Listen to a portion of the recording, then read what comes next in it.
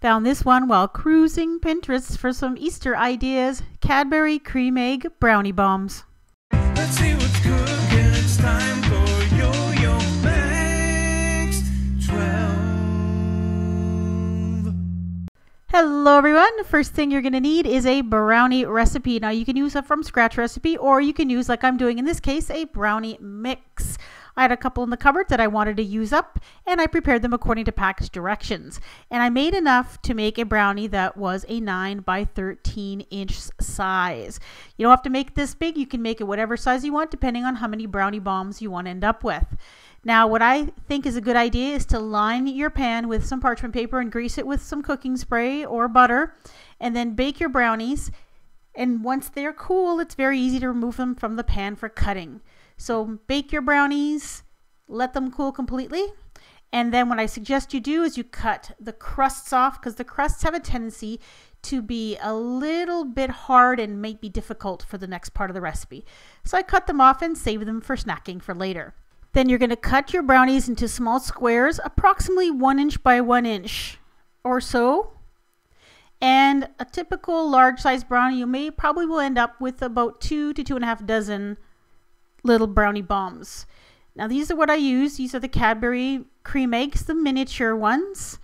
So what you do is take one of those brownie squares, flatten it between your fingers, place the little egg in the middle of it, and then wrap the brownie around it, and then just gently squeeze and mold the brownie piece around the chocolate egg until it's as smooth as you can get it and you get an egg shape. I also tried these with the Cadbury caramel eggs as well as the cream eggs. Then once you're done, pop these in the freezer for about 10-15 minutes just to chill them. And if you're wondering, that very large one, I actually did a full-size Cadbury cream egg instead of the mini ones, just for fun.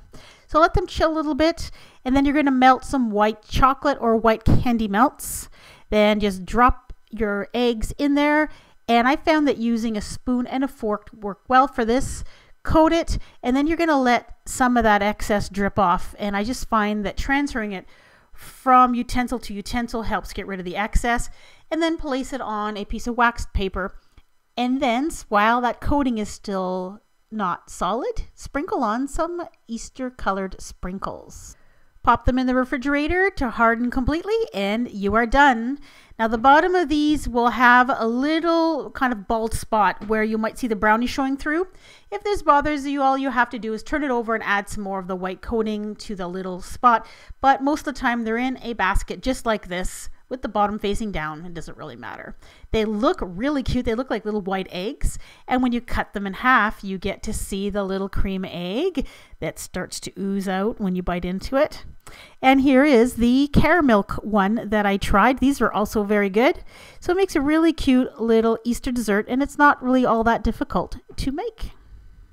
Check out my Easter playlist for more great recipe ideas, like these tie-dye cakes that are baked right inside of a real eggshell. I have some coconut cream eggs and some peanut butter eggs. If you want to see any of these recipes, go ahead and click right on your screen or look for the link in the description box below for my Easter playlist. Thanks so much for watching. Bye-bye.